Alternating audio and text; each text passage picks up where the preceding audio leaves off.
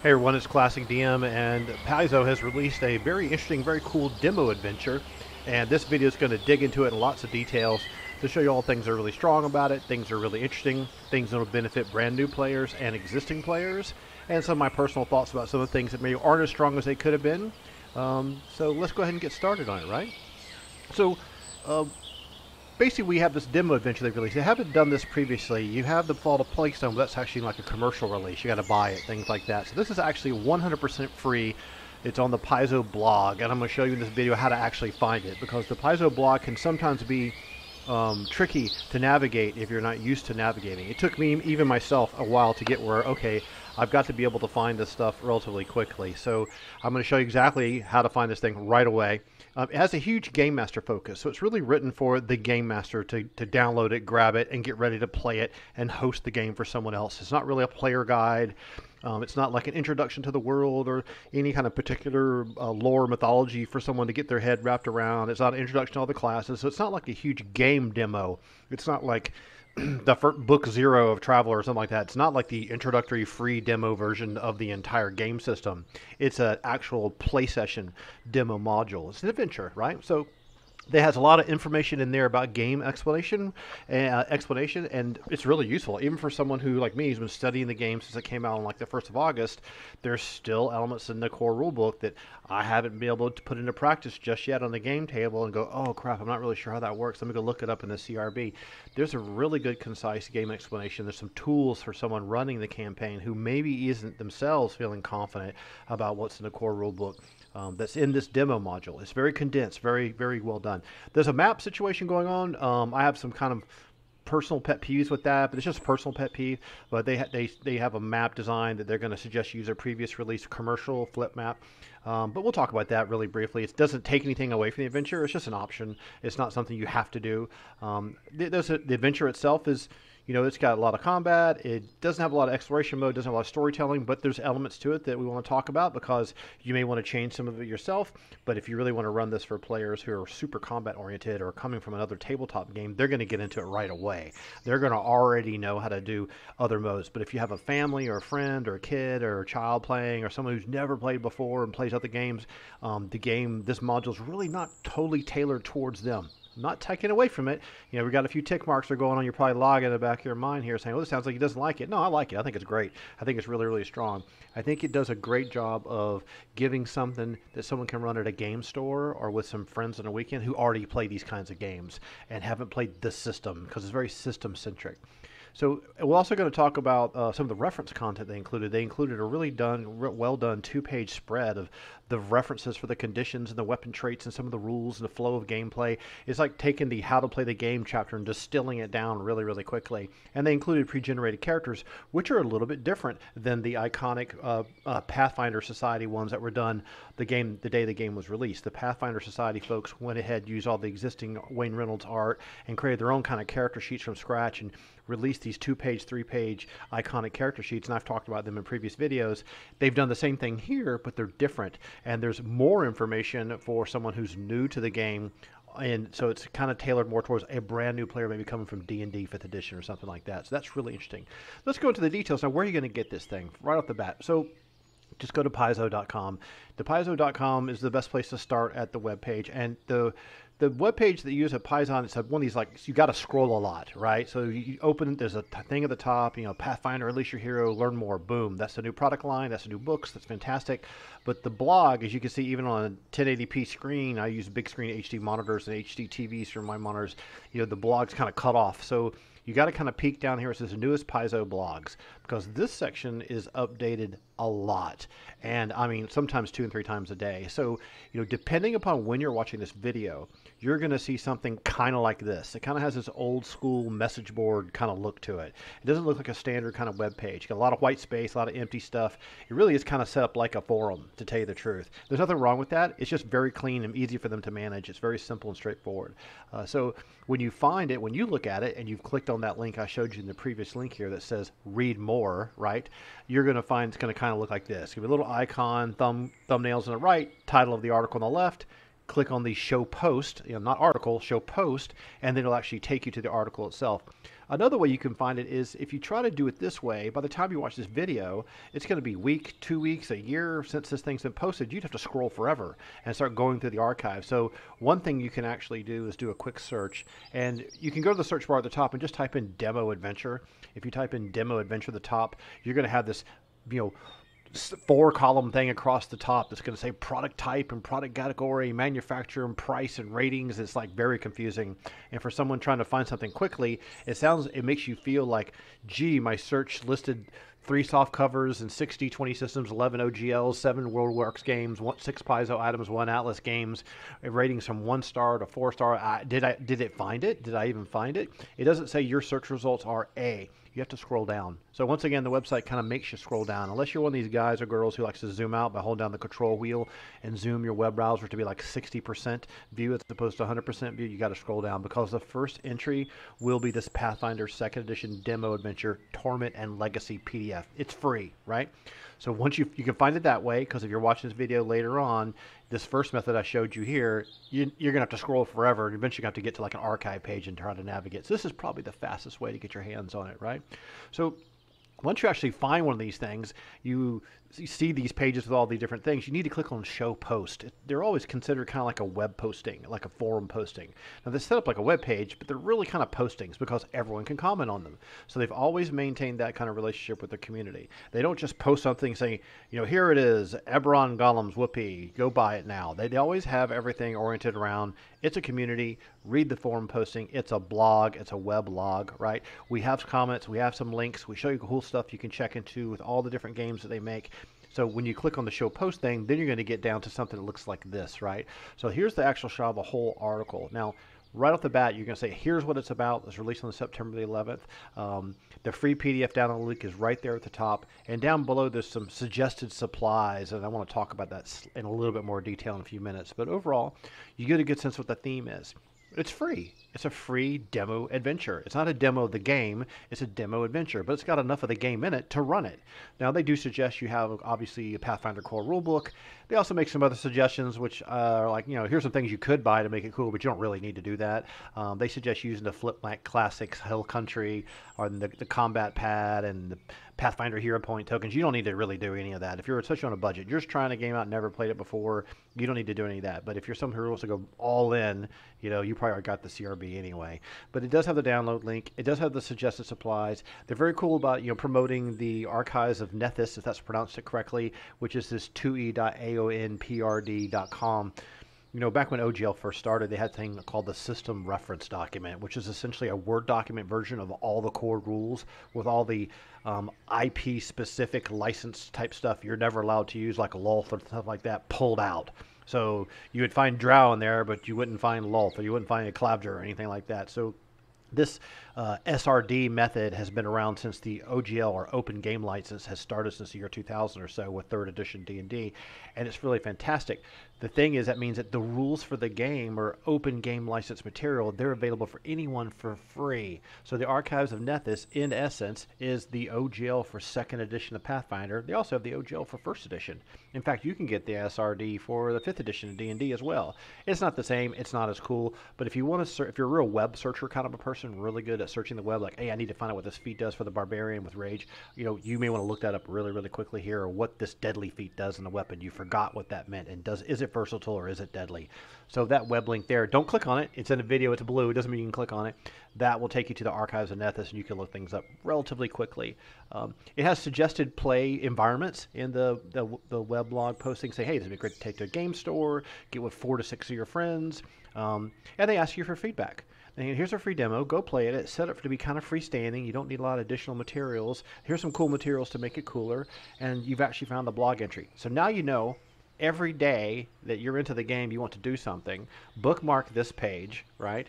Go down here to the read more part and click the read more and read these things every day. I try to read them every single day. You know, hey, Knights of Everflame episode came out. There's lots of flash fiction that's put in there.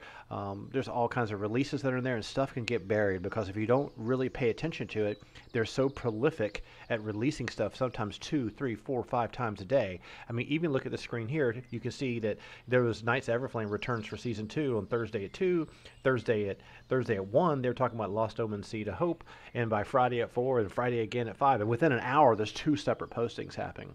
That's actually kind of nice. I can't think of any other role-playing game developer in the world that is that prolific with communicating with their community. So no negativity from me on that one. That's great. Hard to navigate, but once you get the hang of it, it's not that big of a deal. And remember, you can always search. Anything on the web lets you search. Okay, let's get into some more of the details. This part here is kind of strange to me on a personal level. Now, I'm not going to bash these guys because I love what they're doing. I think what they're doing is brilliant. They're resurrected the game that I've loved my entire life, right? My whole career has been defined by this kind of game. The Pathfinder core rulebook link is right there. So if you're getting the demo adventure, like, hey, cool, I've ordered the rulebook, I hadn't got it, or Amazon dropped the ball and the truck flipped on the highway somewhere and caught on fire and burned to death in the forest, you can get the core rulebook link right here, right? Obviously, you need dice if you never played before. The Flip Map Classics Hill Country thing, you know, you don't really need that. I actually kind of wish, this is me being wishful, I'm going to talk like a player now, not a critic. I'm not trying to be a critic. You don't really need that. I wish they'd just given you an extra page and put some kind of made-up map in there. You don't really need the flip map. They're cool, and I think the reason why they're surfacing this for you is so you can actually remember that these guys do make really, really nice, high-resolution. They're like 24 by 36 flip maps. You could draw on them with wet or dry erase markers. They're really good. They're fantastic. If you want to come up with you can't draw maps, my maps are like chicken scratch, right? If you aren't some digital artist, they have beautiful 3D maps they've made. And they're great. They're not very expensive either. And you can do them in PDF form as well. So I think, you know, their goal here isn't to try to trick you into buying some, you know, flip map from a long time ago that wasn't moving or shifting well. I think what they're trying to do is surface that this is a cool way to play with your friends. There's no links to any miniatures or anything, which would have been kind of cool.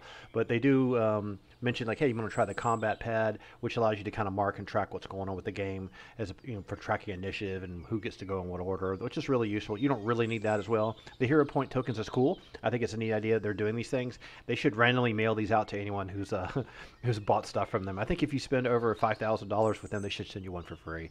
So anyway, that's the basic details of the blog entry. Let's get into the actual content itself. You know, as soon as you flip the thing over, you see that, you know, Stephen Radney McFarlane, I believe he stepped away from Paizo and he's doing his own thing. I've seen his LinkedIn postings about Delve, a game he's designing. You know, he had a kind of a posting he did back in late July, saying that he's stepping away to do his own thing, but he's going to do something else. He still may do some of this, some of that. So maybe he's doing some contract work for them. But this is written by him, and there's a lot of really great things in here I really like. And the one thing right off the bat that's really, really good is sidebars.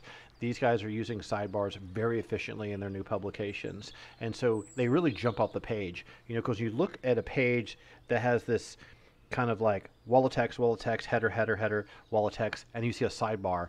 And there's something about the sidebar. It's like the inside jacket of a book. You kind of want to read what's in the movie, right?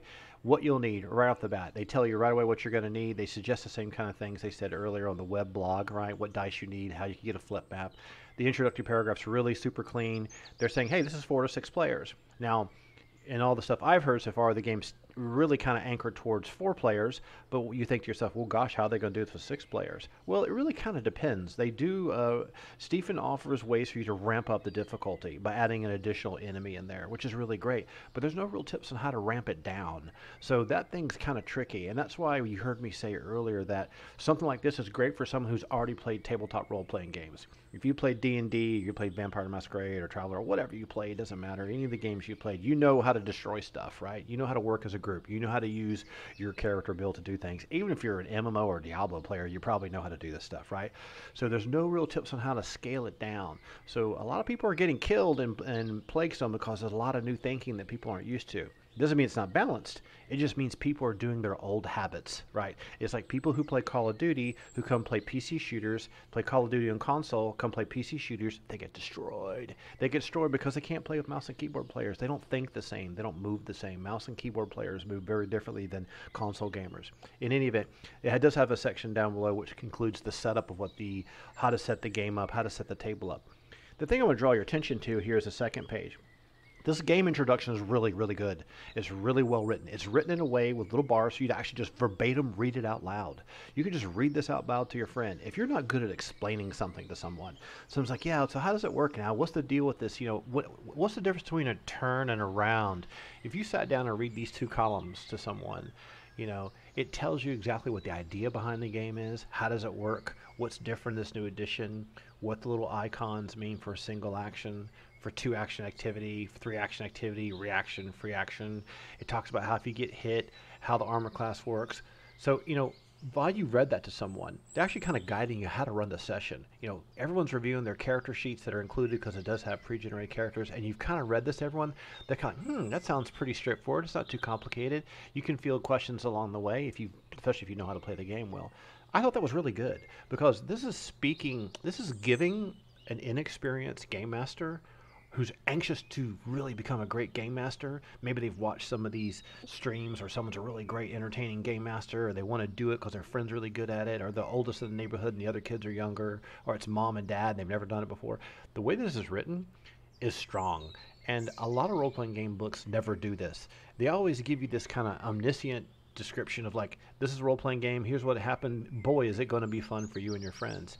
And even the introductory chapter in the CRB, it's very good at doing that too. Here's what's new, here's what's changed, here's what trained and expert and master and all these kind of stuff. It explains all this stuff really, really well, but it's not written in a way that you can read it to somebody else to explain to them how it works. Like, oh, okay, a stride does this and a strike does that. I got it. If you get, what's the token do? It's called a hero point. Okay, so this part's really good. I'm not sure who wrote that, but whoever wrote that did a really good job. Really, it's really good. It's not easy to write that kind of stuff because every single word counts, and every minor example, like drawing a weapon or opening a door, those things count, because those little memories in someone's mind, like, okay, dropping a weapon on the ground is free, opening a door costs me an action. And that's the examples that they will live with in their mind as they think about playing the game more and more and more. From there, we kind of get right into the adventure. The first I've got this thing set up to be folded open. It's a PDF, as if it's opened like a book, right? So on the left-hand side, you have the introduction. They have kind of this backstory. There's this, person in the village that's been ceremoniously picked up by an ogre and stuffed in a backpack and taken off, right? And everyone's like, oh no, someone took Grandpa, and let's go to rescue Grandpa. And the young girl says, I'll give you 20 gold coins by life savings if you go rescue Grandpa. His name is Lazino or something, right? And the little girl's name, or young girl, the granddaughter's name is Layla. So no reference to famous guitar players. But there's a little bit of a missed opportunity here, and this is just my creative director of game industry, feedback. It's not going to stick in the pen and paper world, but I just want to share this because it's something I'd like to see us do more of as designers. Is when you're introducing a game to someone and they're getting a chance to play it, this demo works really, really well for having a character and doing actions and killing things. The backstory is kind of glossed over. It's kind of like, yeah, rescue this guy that you don't know, you have no relationship with. Because new players might get a little bogged down with trying to, role play the town, find where the inn is, meet with Leia, hear what happened. They're not going to be there when the ogre's actually making the kidnapping. Otherwise, they would start attacking right away. Imagine you have 6 players on the table and the ogre runs in town. Everyone just tackles the guy and beats the crap out of them. They're end of adventure. There's no hill country flip map needed at that point. So, but there's a little bit of a missed opportunity here for me personally, because the idea of hearing about this bad thing that just happened yesterday and having the village, like the Magnificent Seven, saying, these Mexican bandits are destroying our town, can you please do something about it, right? I mean, a lot of these inciting incidents in films and books are always like, there's a problem at hand, here's the catalyst for the situation, can you go do something about it? But you only really get one paragraph, and it just kind of says, you trace his trail and you find a dead cow along the way, and there he is on the top of the hill. So just boom, it's like, brrr, it's like there it goes. The players don't get to play that. Now in the video game industry, we try to say, try not to do that. Try not, and when you're writing a novel, you show, don't tell. You don't tell someone that, that Conan traveled on the seas for a long, long time with Bleat until they grew up. You don't say that. You take them on the entire adventure and see what happened. That's my only missed opportunity kind of criticism. It would have been nice to see something here that would guide a new game master as to how to handle picking up the job or accepting the quest, if you want to call it that way, are talking with Leia and Layla, and what the problem was, and how the other villagers are on edge, and how one person in the village can tell you which way he thinks the ogre went, warns you about some of the fields that are out there, maybe a little map sketch of the field. That's that Village of Hamlet kind of vibe, right? Wow, I'm in this cool Middle Ages style village, and there's these characters, and I got this cool thing I'm going to do, but I'm going to do it for 20 gold coins. I don't know why. I'm not really motivated. I don't have a rapport. There's no picture of what the girl looks like. Can I see a picture of her? So those little details like that is how Pillman gets really kind of bought into a character. Even when you're watching a film, you see these characters on screen, or if you're reading a novel, seeing the character you're interacting with and hearing their cries and their dilemma and your reason for doing something is really important. One thing you'll notice that Jason did in the Knights of Everflame is when all those characters are together, like they can introduce themselves to each other. They're all kind of awkward and weird. They're like, hey, I'm not sure how to do this, and I look like this, and I look like that, hee. And they're kind of awkward. So it kind of breaks the ice. In this situation, there's no real guidance for that. So as I said previously, it's more like, you guys already know how to play. Here's an adventure to go play. Test drive the car. You already know about cars. You already know about horsepower. You already know about clutches and transmissions. So it's kind of a missed opportunity because it just completely skips exploration mode. So it just almost pretty much goes right into encounter mode. So for the let's get to the action and don't do any exploration or detective work or doing any skill checks or talking to characters or buying something or trading the shield in for a two-handed sword because you're playing Valeris, you want to play a two-handed sword instead, and you realize he could do that if he wanted to. There's none of that Baldur's Gate first level type stuff going on where you're selling crap and raiding junk everywhere. Maybe something could have been done there, but I'm guessing that for brevity, to keep it simple and get right to the action for a 1 hour game session, they skipped all that, which in some ways is kind of a disservice because a lot of the game is that. A lot of these kinds of games, not just Pathfinder 2, a lot of these kinds of games are the human experience, which we do every day, right? You go to the grocery store, you're walking up and down the aisles, unless you got to memorize, you're in exploration mode, right? So, you're going on a trip somewhere and visiting some town you've never been to, you're in exploration mode. The figuring out puzzles in ancient tombs, finding old tomes, talking to an ancient wizard, all those kind of fantastical elements that happen in Lord of the Rings movies, right? There's not always ring race battling Aragorn for 120 minutes for every single episode. There's all kinds of stuff happening in between. So I kind of wish there was something in there, even if it was just the 125 word paragraph in here, that would have been great. So if you were a game master and you're going to try to run this, I would encourage you to elevate your game and take that red pink block and add something to it. Make it really interesting. Like there's smoke on the horizon. It's in a series of caves where there's notorious orc war bands are. You can hear the drums at night. That sounds kind of dangerous. We've got to go over there where there's war drums and fires at night. But when you get over there, you just encounter the ogre guy, right? But build up some drama to that. Anyway, let's go about the flip map. So they have this tiny little picture of the flip map, and it's not super useful. The reason why it's not super useful is it talks about elements like this cave and these standing stones, but if you look at the flip map, there's no real cave. It's just like a cave entrance. Now, it does have really cool, topography with little cliffs and a winding path. There's a winding path that someone's been going up and down, and you have these little rocks here, everything, some boulders and places to hide for cover, etc. There's boulders, and there's a cliff, and it talks about a fire, but you don't see the fire on the map, so you don't really have an idea of like where it is. So it's kind of confusing for someone who's never run this before to understand where to put something.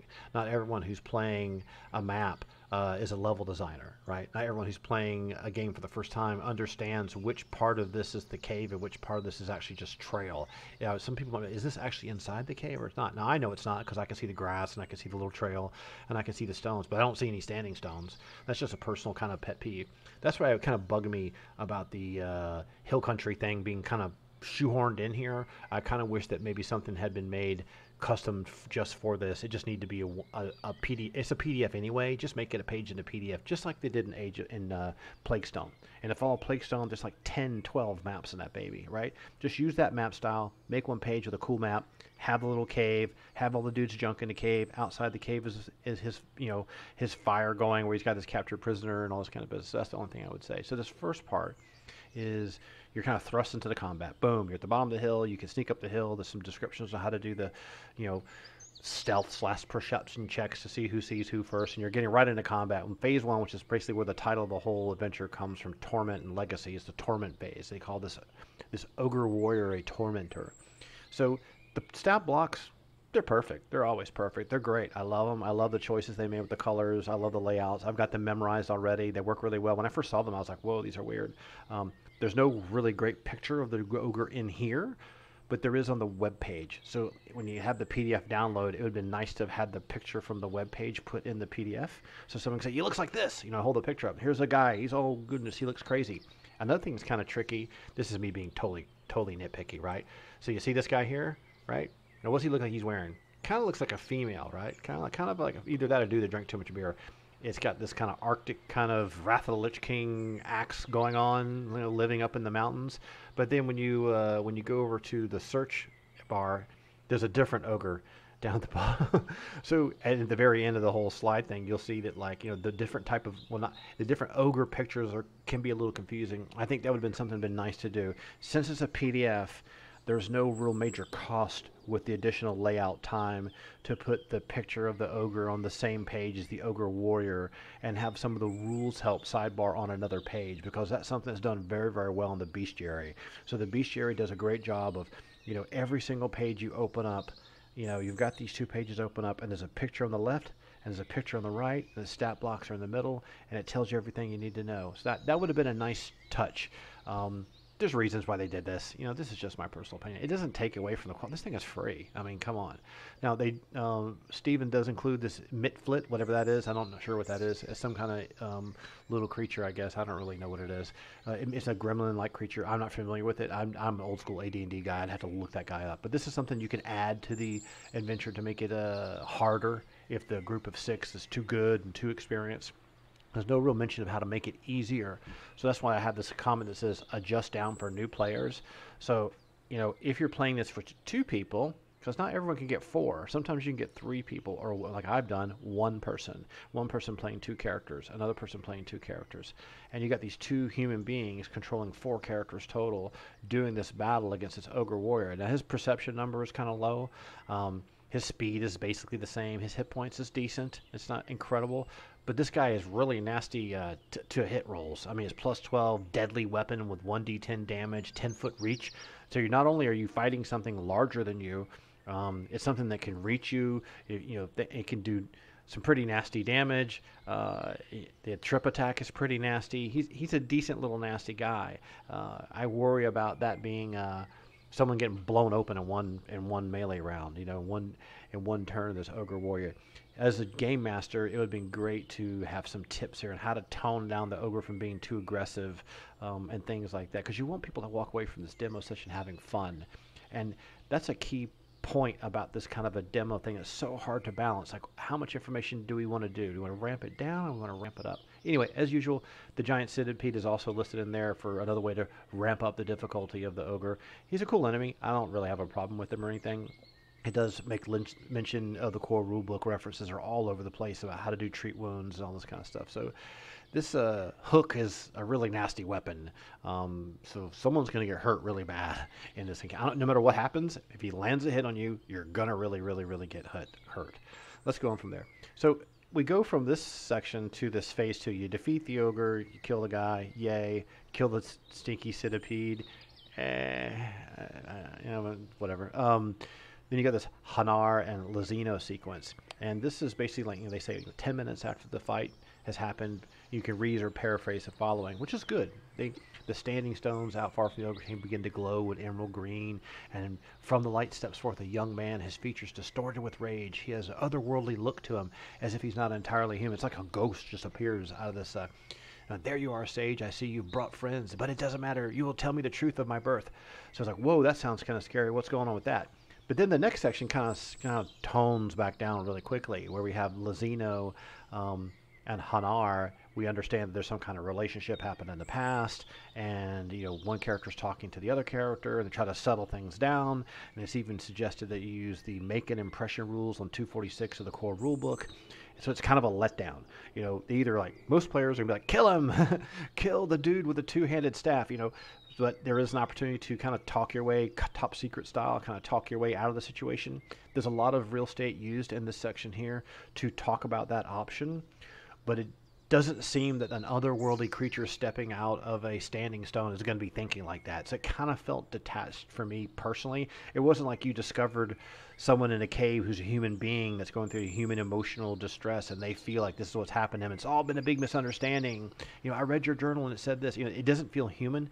When the otherworldly type creature, it feels like, oh my goodness, this is some crazy ghost specter hit dice 8 thing. It's going to kill all of us, you know.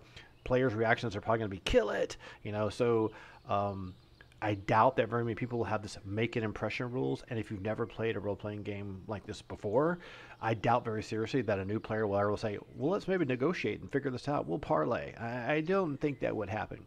But I'm not going to be too negative about it because, you know, there's a couple little, this is just personal opinion, man. I'm not an official Paizo critic. But the thing I want to mention about this is in the video game industry, one thing we try to always remind ourselves, and some games refuse to do this even to this day, AAA games still do this, is make sure the story is about the player. That means if you're playing Red Dead Redemption and Buck and Billy are riding horses in the snow next to you and they're talking about some random crap, that's just because they're buying time while you move from location A to location B. They're setting the tone. They're talking about tidbits of information that might be relevant to you. It's the same thing in Uncharted, right? You've got 2 characters talking in the background while you're navigating. You know, you kind of get a sense of what the personality of one character is. That's all like backstory being revealed in real time. That's very interesting. But when you play a Call of Duty game, it's like, bam, there's Kevin Spacey. He's go ahead and kill him. You know, you railroaded right through the whole thing. So you are this, you know, agnostic hero. If you look at the Black Ops covers of all the Black Ops, all the covers of all those video games, you'll see it's like, okay, I'm just a shadowy figure with 2 pistols crossed. It could be me. That's right, because I'm going to be the best multiplayer player in the world. So a lot of the shooter world and a lot of the AAA game world, like they either put you in the role of a character like Batman or the Tomb Raider girl, and you have to kind of watch her act the way she acts, or it's a game where you can be who you want to be, but then the story doesn't pull you into it enough. You're a spectator. So it's a very difficult line. No one's nailed it yet. It's a very difficult line to cross. Are you watching the Vikings? Are you reading the Vikings? Are you reading about first person or third person omniscient narration? So in a role-playing game, we can actually do things that these other forms of media like video games and books and Netflix series can't do. We can make the storyline about you. Like the storyline could be about one of the characters in the group. It doesn't have to be about Lazino and Hanar and the hag and the bad weekend of drinking too much that they had. So there's nothing wrong with this. It's a good, you know, local problem for the players to go get involved in and check out the local problem. It sounds like you guys have some promiscuous issues going on. That's cool. We understand. Sounds like dad didn't work out and this guy's a bad apple now, you know, so that's fine. But the players aren't really connected to this. And they're maybe not supposed to be. Like, okay, well, we help these guys. Where's our $20? You know, so it has this kind of pay me my money, you know, if you know what I'm saying. It's like an Ocean's 11, Ocean's 12 kind of thing after being Evel Knievel. Pay me my money. So Chuck Berry said that every night coming on stage. So once you get past this sequence, there's really good sidebars I mentioned before, like how the Hanar, Changeling, Exile, his spells, how they work. That's really, really useful. It gives you some ideas on how to play him. That's really, really useful. The very last section on the far right-hand side is ending the adventure, which is kind of like, okay, they've either rescued Hanar and brought him back to town, and he has a long road to travel to change who he is from recovering from being in exile, even though he's a emerald green, half translucent, not entirely human weirdo guy. It's just, what? How's this guy going to come integrate? Is he going to sweep floors at the inn now? What's going on with that? So that part kind of felt strange. If there was some kind of transformation of Hanar and Lazino, it's like a Final Fantasy scene. If Lazino calmed Hanar down and he transformed back into a normal boy again, like Pinocchio or something, then it might be like, oh, great, we're going to bring the normal Hanar, his long-lost grandson, back to town, and wow, what a human story. But the way it is right now, we have this glowing dude who came out of a... he steps out of a rock and he's really pissed off, but now he's cool and he's going to sweep floors at the end. So he's got a long road to travel, got to make some money to pay his debt to society. So that part I thought was a little disconnected, but hey, it's a fantasy game. Whatever. The players are going to get on their horses and take off and go look for more things to kill down the road, right? So the other thing I thought was kind of tricky here is, you know, below the wolf, which is kind of like adding an additional creature to ramp up the difficulty for when you're playing this Hanar guy, this phase 2 of the legacy battle, which is really crazy. Now, we all know that wolves have been blowing people up in in the fall of Plaguestone, so you have to be careful with the wolf. They're usually pretty nasty. The knockdown is nasty. I mean, read the rule, read the Facebook group in this past week. If you're watching this video, it's like September the 16th. Read the knockdown for the wolf and the bestiary, and read the knockdown for the fighter, and you can tell me what the difference is. It's owl. Getting knocked prone with no save is nasty. Getting back on topic here. The pink areas. Why do I have pink areas here? It's not my favorite color. This is empty real estate. So additional information could have gone here. In my personal opinion, the first two to the left could have been additional tactical elements for Hanar the Changeling. You could even put information like if you defeat Hanar, he doesn't actually die, and he transforms back into a young man, and he asks for mercy, and then leads to go, oh my God, it's him, and don't help. You know, there could have been a dramatic moment there where it feels like no longer is this strange-looking, translucent, non-human type of entity. Something cool like that could have happened. The GM advice would have been like how to handle the wolf, like make sure the wolf doesn't just go for Ezra all the time, you know, something like that. Like, hey, the cleric gets to win. The Kira is winning initiative with her high wisdom, yay, and she's getting knocked down repeatedly. So, oops. So it'd be nice if the GM Vice section could give you some more tactics about target selection. Like, Hanar's really mad. He's going to go for Lazino. Whoever happens to be closest to Lazino has the option to step in front of him and defend him. Or does Lazino actually get wounded and damaged? Does Lazino get flat out shot in the face and killed? Does he get his brains blown on top of the vehicle like in Pulp Fiction? You have to go to Mr. Fox's house afterward. I mean, so there could have been some interesting information there about how to run it. And that's the kind of stuff that GMs learn after decades. And it would be really awesome because these guys that work at Paizo have been doing this for decades. And it would be great to hear that extra little tidbit of super pro advice here on how to run this encounter to really be captivating without railroading it down my throat, but telling, you know, when you run this encounter, make sure the wolf runs up first. He's got the faster movement rate. It's 35 feet versus, you know, 25 feet of Hanar. The wolf's just going to immediately go for whoever's the closest, or the wolf's going to go straight for Lazino. So someone needs to stop the wolf from getting on Lazino and knocking him down. And if the wolf causes a knockdown, the Hanar is going to try to whack him over the head with the two-handed style with his staff. And whoever that is, Lazino's going to get one-shotted, right? He's going to get knocked out like Jose Aldo. So those are the kind of tidbits that would have been really cool to have there. A little bit extra paragraph would have been nice. The last comment I'll say about the ending of the adventure section is, you know, it kind of ends abruptly. You return to the town with the PCs, they thank you, and you get your 20 gold reward. And when the story's done, thank everyone for playing Pathfinder 2nd Edition. Wait a minute, there's more to that, right?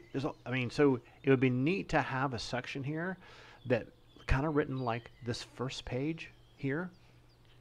This awesome game introduction you see in the upper right-hand corner, this part right here. I would love to have seen something about like this, telling me and selling me on everything else you get to do in the game.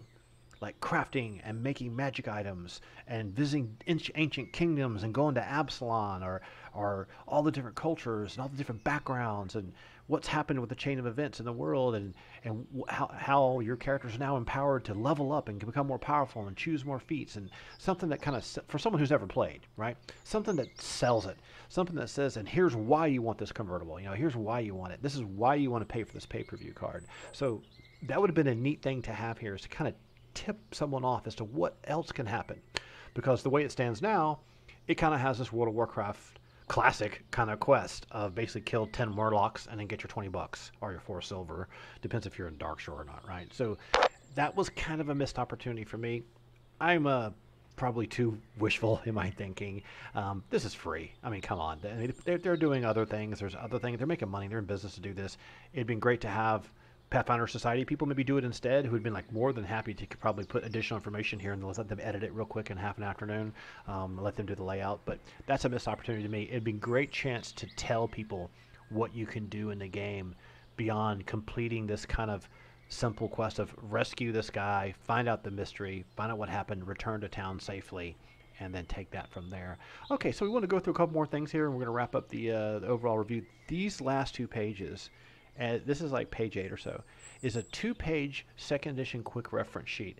This is priceless. This is so good. It's really good. It has all the conditions. It has weapon traits. It has playing the game in like less than 2 columns. It talks about the 3 modes of play. Unfortunately, the demo doesn't do anything but encounter mode, or it doesn't do downtown mode, doesn't do encounter mode. It pretty much is just exploration, but it's there.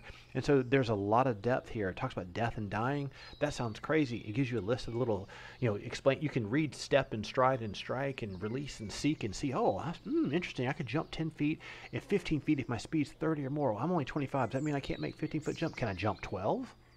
Does that mean athletics check? Now, if this Gogre guy tries to grab me, can I escape?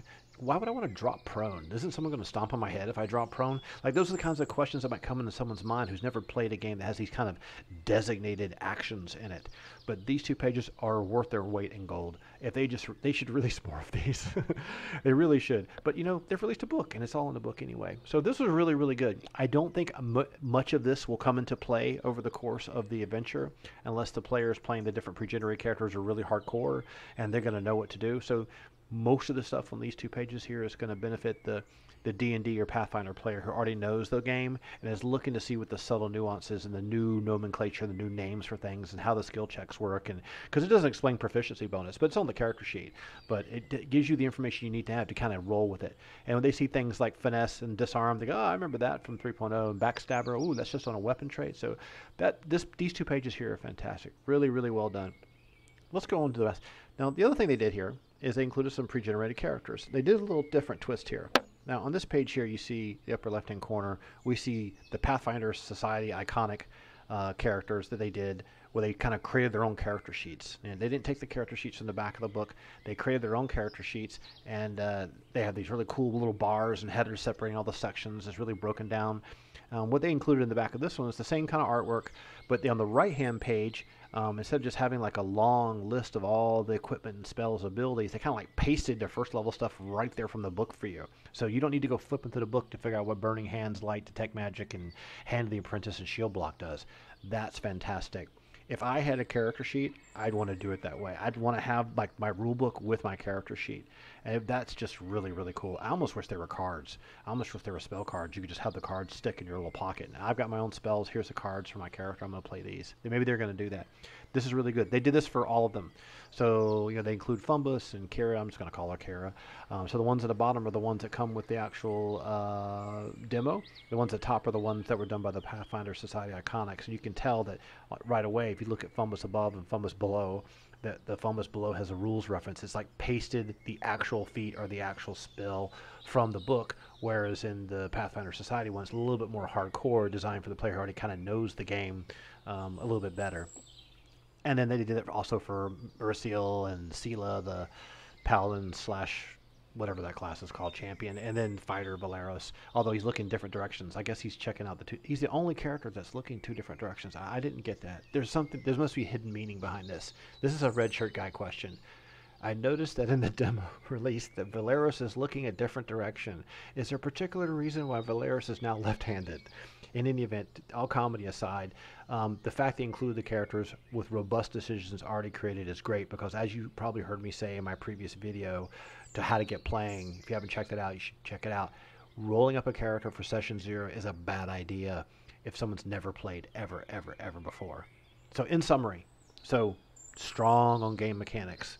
Even for a free demo, and mechanics are there, they're copy and pasted, they're explained, it's giving you characters, strong on starting with characters, missing some exploration opportunities. Would have been great to have a map, would have been great to have, here's a forest, here's a series of hills, here's some caves, here's some farm fields, that whole, like, you know, Frodo and Samwise walking across the field kind of trouble. I mean, all kinds of stuff could have happened. A little picture of the town. It could be a 3-horse town, for Christ's sakes. I mean, that would have been really, really nice to have. It's missing the exploration mode.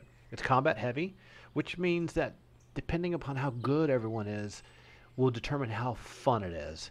So that puts a lot of reliance on the game master to be able to mitigate the fun factor of this very dangerous combat, to ensure the players have fun without feeling like he's cheating. Now, the game is balanced, but it's probably balanced for people that know how to play. And for people who don't know how to play, they're probably going to have a little bit of trouble. So it's great for D&D and tabletop role-playing game players. So there's green there, right? I think it's tough on new players. I think it's missing elements that connect the fabric of the combat to the encounter mode, to the exploration mode. It's missing the magic and the theme. And that's why I include these 2 pictures from Pathfinder 1. You know, when you look at the art, they've always used these iconic characters, right? What do you have? You have heroic moments in exotic locations with friends. You know, whether it's Valeros and Kara on some sinking ship with these crazy sea hags coming up after you, or whether it's Lenny and her snow leopard and the monk, whatever his name is, I've forgotten his name, fighting on some docks, whooping some butt. I mean, those are like right out of a film. I mean, they're dramatic. One guy's being upended by the snow leopard. That's the magic of fantasy. So I think the demo is a little weak on that, because what are we doing? We're going from a town for a promise of $20 to fight an ogre, to find a mystical guy that has some kind of a family issue, and return to town and get our cash and get out. So there's a little element in there that's not quite as dramatic. It's balanced and it's simple, but it's really great for the D&D and tabletop role-playing game player. But they're not going to walk away from this game session thinking, man, this game is huge. There's so much stuff here. And you know what? Pathfinder is huge. There are probably over 1,000 books, and they are all beautifully illustrated, and tons of locations, and tons of abilities, and tons of rules, and it's so much there. I think the demo does a little bit of a disservice by not selling that more, and I'd like to have seen that sold a little bit more. But then again, my standards are crazy. Even Gordon Ramsay wouldn't eat my food, right? So anyway, that's pretty much our walkthrough of the demo adventure. You definitely should get it. It's free. I showed you how to find it. Check it out. Play it with some people who've played before. See what you think. You know, players are going to be a chance to kind of test drive combat. That's really what this demo is really achieving. And I think Stephen did a good job of putting this together, and I'm so happy that Paizo was cool enough to give someone, some of us players, something like this that can be run in a game shop, that has enough of the rules in the PDF with the pre-generated characters. They're not having to go find the iconic pre-generated characters in PDFs, which you extract in all these individual files and then print those, and then go find a map over here, and then go bring the core rule book. All those things mean it takes longer. You could be in a game shop and have the guy that owns the place say, oh, you want to run an adventure? Some other guys are going to be here in about 20 minutes. We're going to play this demo adventure, Torment and Legacy. I got a printed copy right here. Do you? Let me email you the PDF. Oh, okay, cool. Pick which character you want. Okay, you just want to play this, you want to play Kira? That's cool. We got another person playing Kira too, but that's cool. Y'all can just rename them. Boom, you're playing. And I think from that perspective, it's successful. That's it for me. Hope you enjoyed this video. As usual, like, subscribe, share with your friends, what have you, and leave a comment. I always engage with people in the community that have cool things to say. It doesn't have to be complimentary, but it can be what your feedback is. And especially if you see something that I missed. If you see something I missed or something you want to express that's cooler, or even a detail that other people didn't realize, be sure to share that with me. I'd also like to know how you ran this. What difficulty level was it for the people you played with, and how skillful they were at playing it? Because I have a sneaking suspicion that non-D&D and non-Pathfinder players are going to struggle against this ogre. They're going to have a tough time. But anyway, that's it for me, and we'll talk to you later. This has been Classic DM, going over the demo adventure released this past week by Paizo called Torment and Legacy by Stephen Radney McFarlane. Talk to you later. See ya.